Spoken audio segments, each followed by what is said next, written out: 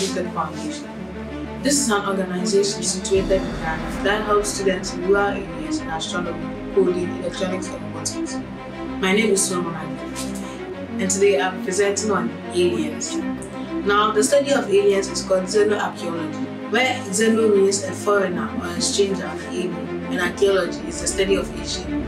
Therefore, anyone who studies aliens is called a xenoarchaeologist.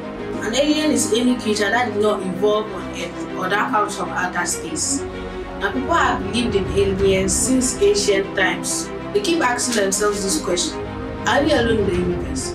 Are we human beings, animals, and plants the only living organisms in the entire universe? Well, most people resorted that there must be extraterrestrial life somewhere out there. So the first question we ask ourselves is, do aliens exist? No one knows for sure. However, there are those who believe that extraterrestrial life must exist somewhere in the universe. There are about 4,000 planets with water on the surface which could harbor life. Even in the atmosphere of nearby planets such as Venus, microbial life might exist high in the atmosphere. An alien is defined as any living organism from outer space. Therefore, it doesn't have to be complex life, but even something as simple as a bacteria from outer space can be classified as an alien. Where in the universe can aliens be found? If we're likely to make contact with an intelligent civilization, it would probably exist outside our solar system, on one of the thousands of exoplanets that orbit other stars in the galaxy. Yes, scientists have discovered over 4,000 planets in the habitable zones of their respective stars, which means that these planets have a likelihood of sustaining life on their surface. The next question you might ask yourself is, have you been visited by aliens? But there have been a lot of reports, especially in the United States, about alien abductions. Some people are even reported to go missing for days and appear suddenly. Others claim that they remember what the aliens did to them after they were abducted, mostly experiments, discovering the human autonomy. Could this be a build-up to an alien invasion? No one knows. However, there are people who speculate that aliens have been visiting us regularly since the dawn of time.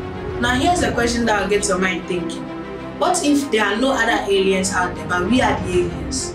Yes, it could be possible that human beings didn't originate on this planet. What if we were brought here from another planet, say Mars or Venus? I mean, we found a lot of meteorites on the surface of the Earth that were originally from Mars. These meteorites may have been able to carry life on their way to the planet. Science has even shown that there are some organisms that can survive short trips between planets in meteors. I'd like to know, do you think it is possible for us to know more about aliens? Well, the truth is that as of now, we human beings have no information about aliens whatsoever. We don't know how they look or what their life processes are. All we suspect is that they exist. I mean, they must exist. But science is an ever-evolving field. Who knows, in the near future, we might make contact with alien species out there in the solar system or even beyond. Now, how do you identify an alien? Okay, so what if we take that the aliens are already among us? How do you know that this is an alien and this is a human being? Aliens may have high-tech devices that allow them to disguise their biological makeup as us. But what most stand out about them is their DNA, which wouldn't resemble any human being in the whole world. Again, their mannerisms might be different as they are not used to the way of life of us human beings. Therefore, they might tend to do things strangely and differently.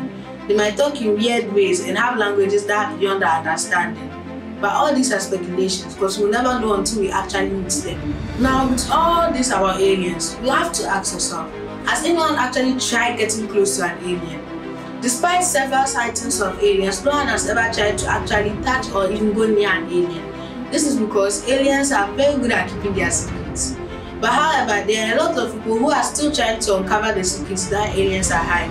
However, who knows what the future holds for us? In the future, we might discover what we need to know about aliens, enough to prepare for their arrival. Do you think aliens exist? If they do, where are they? Are they already among us? And are they friendly or hostile? All these questions haven't been answered by scientists yet we pray and hope that in the near future, we might meet some of them to quench our burning desire for knowledge. However, until then, we'll keep our telescopes pointed to the sky, looking for the slightest signal of alien lives.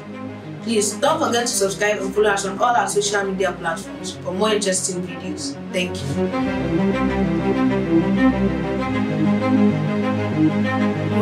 you.